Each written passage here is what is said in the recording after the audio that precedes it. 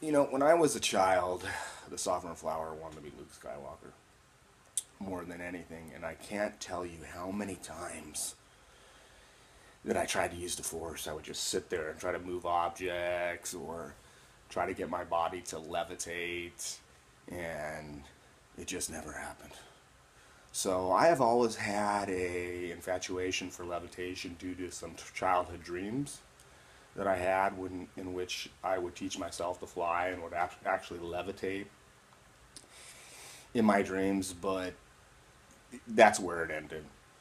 So at this point in life, at age 41, when I hear the stories about monks or priests being so holy they levitate, I actually just kind of cut myself off from the article and just think about it logically and rationally, in which our mutual and collective sovereign Father, our Creator, created everything by way of natural sciences. So, although it was a miracle of quantum physics.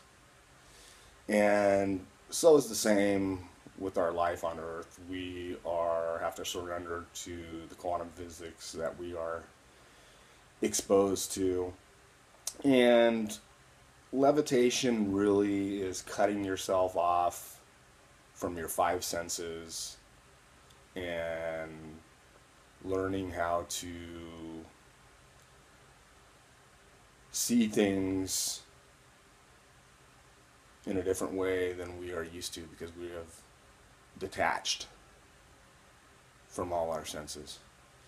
And so levitation wouldn't be a physical phenomenon. Levitation would be more of a spiritual phenomenon in which you've left your senses behind and have gone to another dimension, as some people call it. God be with in the name of our sovereign Father, Commandori, Dominator Flow, Messenger of Sovereign Precepts, Jesus Christ, Prophet Muhammad, the angels and saints of intercessiones, Paraclesius. Amen.